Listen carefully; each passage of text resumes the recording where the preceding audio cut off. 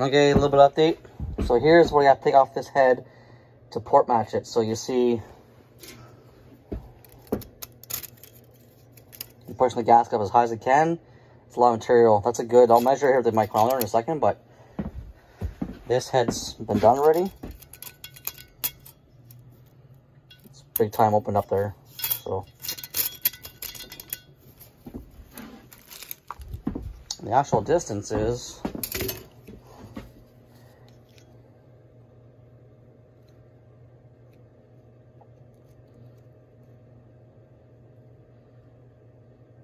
it's 4 millimeters. So that's a big difference on top there. Anyways, keep porting away. This is a secondary. This is the I believe this is the back head. I've got the bowls all done, insides all done here as much as I can, cleaned out as much as I can. I'm gonna port this out here and then start blending in and basically create the same roof, keep the same texture. It's a little more aggressive than factory, but hopefully this will help channel the exhaust straighter. I don't know, we'll see if my philosophy works or not. But the factory one still has like it still has a ridge on it there. It's not as sharp as mine, so we'll see if it works or not. Okay, so did a little bit of moved my snowmobile today, and I did some porting. I did a couple of things today. So basically both exhaust sides are all ported out. All you do now is basically go back inside with this bit here and just blend it out. I mean, check with the level, make sure everything's flat. So far it is flat. Easiest way is basically close your eyes and rub it and feel it. There's a hump right here you can feel. But I will put a little edge in here. A couple of stuff I gotta clean up in here. So once I get these done, the exhaust port's done, I'm gonna go in with the, basically, where's those bits at? I'm gonna grab them for you. Okay, so basically these are the old bits. You can see how long they are. These are about, I bought these about, I think about 3-4 years ago when I did my last head, probably 4 years ago. And these are the new ones. See a difference, like in length, the shaft length? They've taken off almost half an inch of length. That is retarded. And they charge, these are like $9 a piece at the store. I think $9.99. I got them on Amazon for $7, so I'm kind of pissed off about that. The ones in the store are the same thing. Their shaft is short. So anyways, what I'm gonna do is I bought this rod. I'm gonna cut the rod at about probably 1.5 inches or 2 inches, and then TIG weld it onto there, and then I'll try to get it as straight as I can, and then I'll have to bend it back and forth when it's in the bit to make sure it doesn't wobble, because we spin these things up to like I think it's like 20,000 RPM. So when they get a little vibration, they start shaking and they come loose and they actually break off. So anyways, I'll weld these up tomorrow. Probably do one at a decent length and then one at a longer length, and I'll turn the RPMs down because I need to get down into the head, and that there is not gonna do shit. That's for like chainsaw. I don't know. I used to get them squared off, but they used to be longer. But like I said, here's the old shaft right here, and then there's the new shaft. They're skimping us. They're trying to save that extra. You figure out half an inch, you know, for a million bits is a lot of money. So, and they charge more for it now. So anyways, that's it for tonight for this thing. Yeah, so basically, like I said, tomorrow I'll clean the rest of the ports up, and then I'll start on the intake saw. I'll do the bowls, the bowls in the pockets, and then I'll wait until I get the holy crap, the CNC runners. When I get that, I'll port match, and then the heads are done. I'll bring them to the machine shop, get a 5-angle valve job, and also get them to deck them too. Check them, resurface them. Might as well I'm there. It'll up the compression a little bit, give me a little extra oomph. But I'm gonna be de-chamfering the chambers here. I'll show you here. Alright, de-shrouding. So basically, you can see here there's like there's a lip in here, especially the exhaust side. There's a big lip right here. It's pretty sharp. Anyways, so basically get rid of the sharp edges. Right here is a sharp edge. Just basically smooth the combustion chamber out, and then basically port match this to the actual head gaskets. There's a sharp edge right here. I can probably cut myself right here. That's how sharp it is right here. This is a good spot for detonation, you don't want that. So anyways, that's it for tonight. So I've got basically all the pockets done. The bolt matching is all done. Now it's basically into the polishing, well, the sanding phase. Basically what it does is it brings it pretty, so these ports are pretty, These are both ports now, pretty close to the gasket matched. So I will, this is the back PCD here. I'm gonna put the light. It's hard to see the light. Need some light, people. So get this thing to stand here.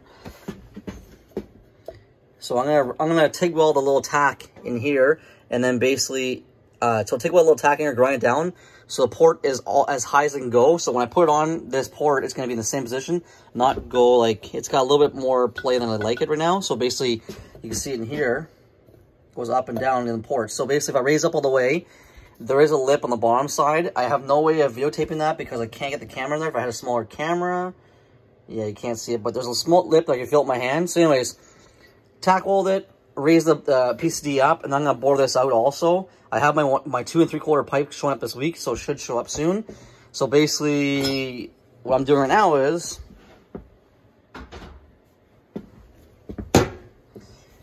I'm polishing, smoothing out all the bores. I've done just played around with my cartridge here. You see they're starting to get a little smoother here. All the ports are getting smoother, more blended in.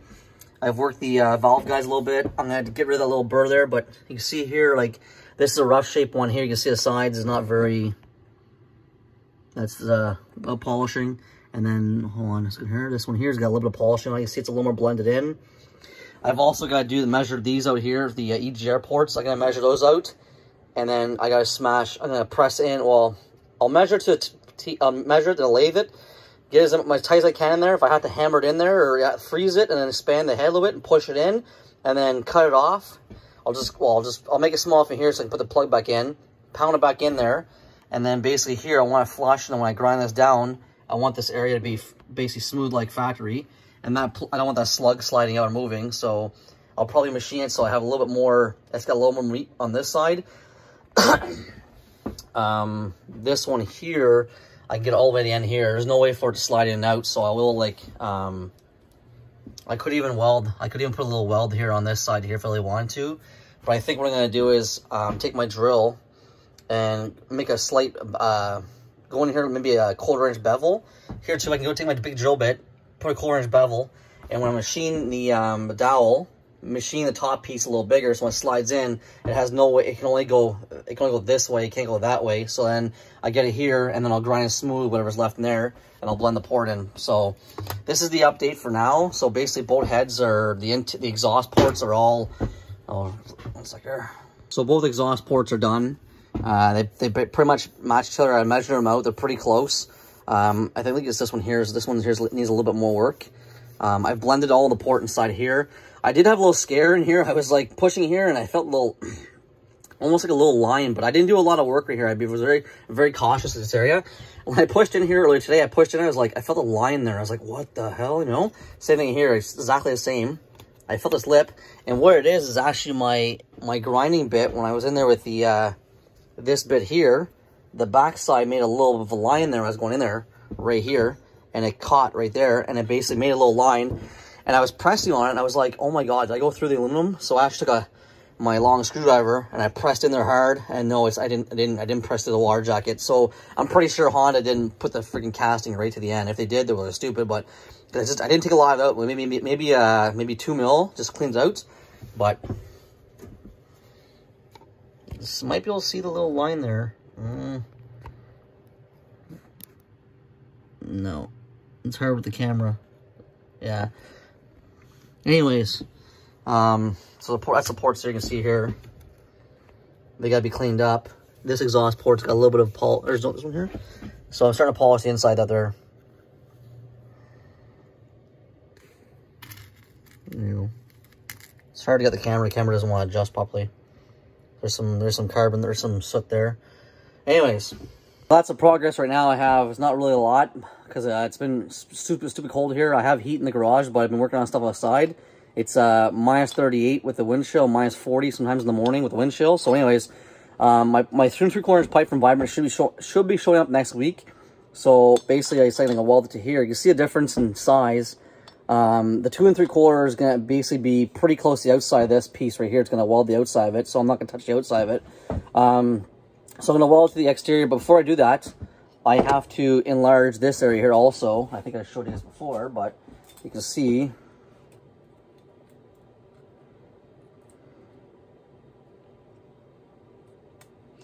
Yeah, you won't be able to see in the camera. Anyways, this here, I'm going to enlarge this area here. You always want this area to be a little bit larger because you don't want the exhaust gas hitting the steel edge and then it has to go up. You want this to be slightly like a millimeter bigger, and the gas will seal on it. Like, it'll seal up in there, but you see that it's, I'll have to put bolts in it. But maybe tomorrow what I'll do is I'll tackle the bottoms here. I'll put some tacks in it, and then just put tacks on both sides here and allow me to slide the whole thing up and make sure it's in the port where I want it, so it's locked in place. And then I'm going to port this inside here, take a good 1/16 of an inch out this whole area, port the whole thing out, clean it out as much as I can, and then get this thing to flow as much. Because the big thing with these motors, these heads, is basically this port does not flow enough. If you do the math, I think the surface area, I'll have to do the math. I'll do it real quick, and I'll let you know right now. Give me a second. Okay, so I did the math real quick. This here, non-ported, is 4.48, so basically 4.49 inches squared here, surface area. The individual ports that are 1 3/4 are 7.2 inches. So you can just tell the individual ports have a lot more surface area, so they will flow better. And they actually do flow better than this. Unfortunately, this is emissions crap, and this heats the cats up faster, but you know, we're not going after that. So if I were to gasket match this to this and just do a slightly little bit, just clean up as tight as I can, it'll bring it to 4.9 inches. It's 5, so it's still a lot smaller than the individual port, but you know, we need to get this flow as much as we can because this is the biggest bottleneck, and unfortunately there's not much you can do with it. You could switch up to some J32 heads, but I'm not sure what has to be done to put J32 heads on that block, because I know the camshaft and crank, the timing belt's smaller. You need different spacers. I'm not sure. Is it worth it? Probably not. Well, it'll probably make power, but the only thing I know you can put J37 internals in J32 block because the deck heights are the same and just bore it out. But unfortunately, you can't put J32 block on J37 transmission because that generation transmission is different. So you're kind of stuck with these heads. I'm gonna calculate the surface area of the old gasket, which is basically,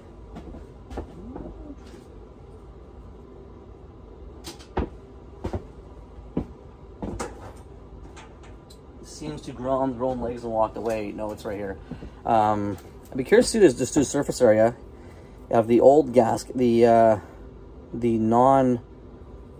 older heads. I'll do it real quick right now. Just do a quick little equation to see what this difference in size is. Okay, so I was wrong. The port on basically the original the J37 is 3.169 wide, and then okay, so basically these are both the same width. They're 3.29, but it's the actual height. You can actually see, I'll put them on top of each other. Where is it? Tired of the rivets. The port is actually about, I'd say, it's about 3/16 more. It's hard to see right there, but you can see it's right here. So it is 3.69. That difference makes it basically 5.0. So it's actually half an inch more surface area in the old one than the new one. I don't know why I went to that. I think it was just exhaust scavenging and lower RPM, whatever it is. But I don't know. It'd be the only person really answer this would be Sean at Pt4. If the 3rd generation head flows less than the 2 generation head, but I know his CNC program, they get pretty close. But yeah, the exhaust port on the J35 series one is actually bigger than this one here, has more surface area. So anyways, enough of that yip yapping. That's it for tonight. Tomorrow I'm gonna get pounding away on the rest of this, get this done, and yeah, so that's my video for today. And, you know, sorry it's kind of boring, but you know, if you guys have any questions, suggestions, throw them down below. Anyways, have a good night, guys. And for you Canadians, enjoy the cold. It's right now it's, I think, -38 right now, so it's gonna be a chilly night. So good night, guys.